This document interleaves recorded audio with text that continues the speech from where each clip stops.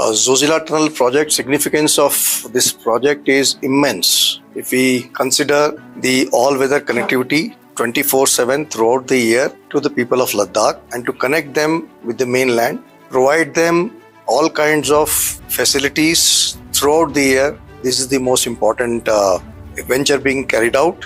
Because as we know, to cross over from Kashmir to Ladakh, you have to cross over Zojila Pass, which is at an altitude of about 11,600 odd feet, which is generally closed for about 3 to 4 months in a year during winters because of heavy precipitation of snow to the tune of about 15 to 20 meters height. And it is humanly impossible to going across that pass. Humanly, it's impossible. Because of that, the people of Ladakh always get cut off for about 3 to 4 months, and they have to depend on whatever this winter stocking has been done in respect of food, diesel, petrol, anything that which is required for the survival of the human being.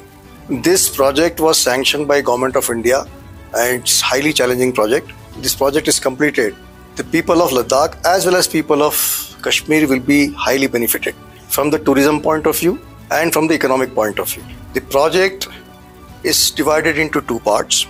One is the approach road of 17 kilometers to connect Sonmarg with the Baltal. This is an approach road. Apart from the road, there are bridges, long bridges, the snow galleries, the cut and covers, mitigation against safety against the avalanche prone areas, which has been completed. Megha Engineering has already completed the all formalities and submitted our completion report, and it is ready for use.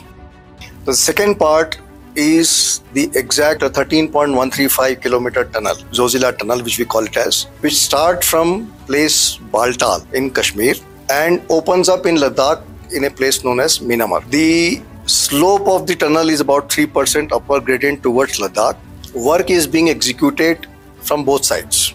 It's a single tube, unidirectional traffic. The 13 out of 13.135 kilometers, we have already completed about 10.6 kilometers of excavation. Balance is about 2.4 kilometers that we are hopeful that by the end of this year, we will be able to make it through. Apart from this, the challenges, major challenges are ventilation. The project doesn't have the escape route or ventilation separate tunnel. So there are vertical 3 shafts approximately at a distance of 3.5 kilometers. Vertical shafts have been given, which will provide the fresh air inside the tunnel during the operations. Out of these 3 ventilation shafts, 1 shaft has already been made through, which is on the Ladakh side. Work on the balance 2 is in progress, and we expect the Baltal from the first ventilation shaft will be completed by June, and the central one that we expect by the end of the year we should be able to complete it. And subsequently, balance work of making the road, ventilation systems, lighting and other allied services to be completed. We are planning to complete it by 2027-28.